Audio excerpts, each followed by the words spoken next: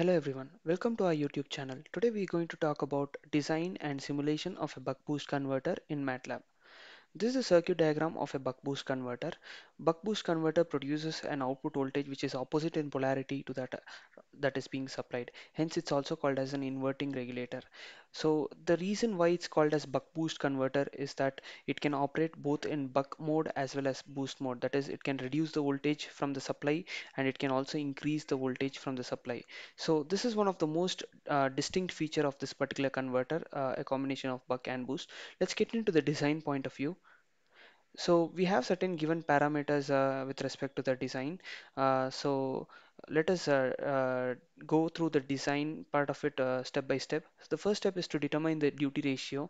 So duty ratio as like given by the formula applying it will be getting 55.55%. So one of the important thought process that is required in this particular design is that whenever the duty cycle is greater than zero point 0.5, it will be operating in boost mode. Whenever it is less than zero point 0.5, it will be operating in buck mode. So right now it's 0.55, which means it's going to operate in boost mode. So step two is to determine the inductance value. The inductance value is being given by this formula. So usually in order to make sure it operates in continuous mode, we'll assume it to be 25% larger than what the value that we are getting is taken into consideration. So the next step is to determine the capacitance value. So we are assuming a ripple of about 5% in order to determine the capacitance. Once we have design in with us, we can directly go to Matlab and simulate them. Before getting into the simulation part, these are the important blocks that are required for simulation in MATLAB. So it's very good if we have these handy. So let's get started. All right, here we are.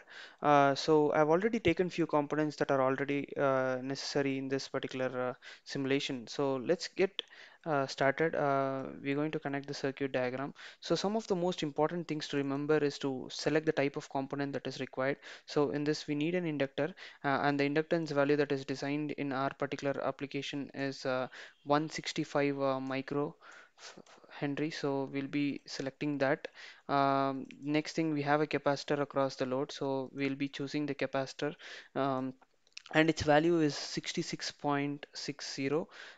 So we'll be setting it to 66.6660 microfarad.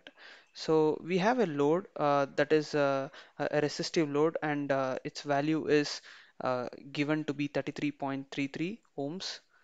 So once we have these components ready with us, we'll be able to connect them off.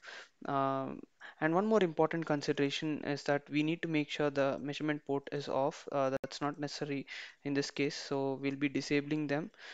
So let's ensure that this is being disabled. Diode is connected in the opposite direction for its operation, the load across the capacitor.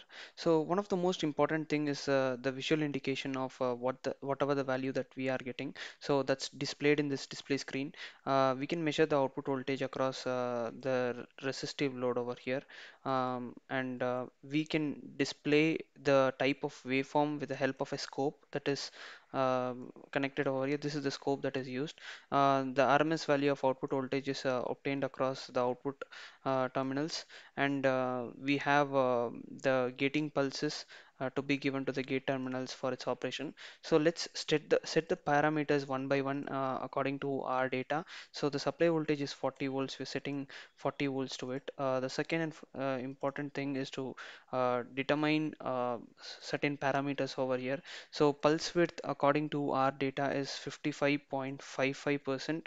The time period is an important parameter that needs to be found out as well. So it's 4 into 10 power minus 5.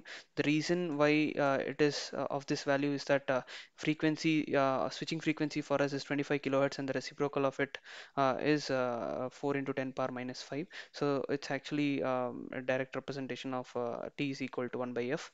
So once we have them, we can close this, and we can check the output. Let's set the simulation time to be 1 second, and once that is done, I guess we're good to go, and we can simulate them. So we need to get an output voltage of about 50 volt, which is displayed over here, and we are getting it. Let's check the waveform as well. So let us open the waveform and check how the waveform actually looks like. If we double click, so as I already mentioned, when we are supplying a positive voltage, we'll be getting a negative output voltage, and that's the reason why you see -50 over here. However, the display outside this window doesn't show you the sign of it. It only shows the magnitude. So it's very important to have that noted as well. Let us zoom in this particular portion and see how the waveform. So this is basically the ripple. You can further reduce the ripple by choosing suitable values of inductors and capacitor. Thank you for watching. If you like this video, please do like it and subscribe to our channel. Thank you.